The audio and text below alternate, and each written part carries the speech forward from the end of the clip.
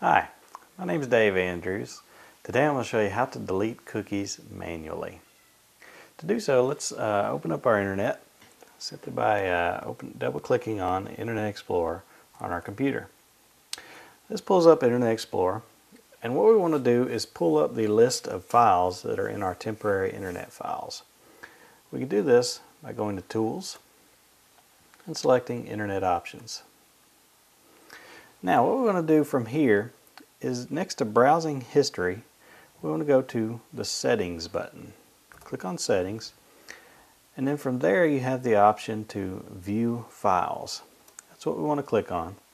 This brings up your temporary internet files that are on this computer, and it includes cookies that we'd like to delete manually.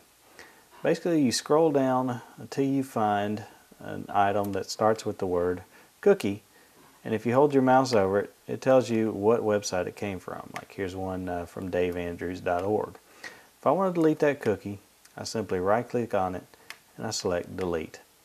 And it's going to ask you, are you sure you want to delete the cookies that you have selected? I do, so I'm going to click on yes. That cookie has now been deleted. My name is Dave Andrews, and I've just showed you how to delete cookies manually.